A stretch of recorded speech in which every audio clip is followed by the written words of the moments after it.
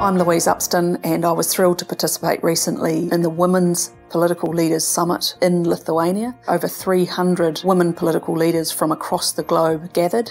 There were former presidents, prime ministers, current prime ministers and presidents, ministers for women and MPs, and it was a wonderful opportunity to share New Zealand's values and our ideals with the rest of the world.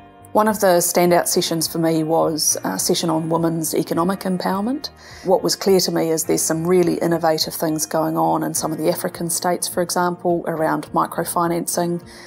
One of the banks that's entirely owned by women, and their focus is lending to women to support their entrepreneurial ventures. And so economic independence really is a significant key to providing women choices and greater opportunities for the future.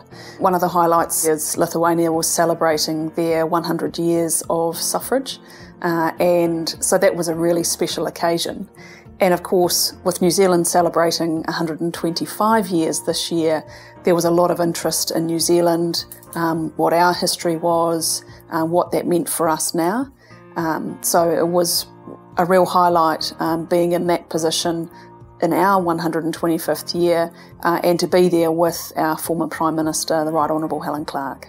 I'd be so bold as to say that New Zealand should look at hosting the Women Political Leaders Summit sometime in the future.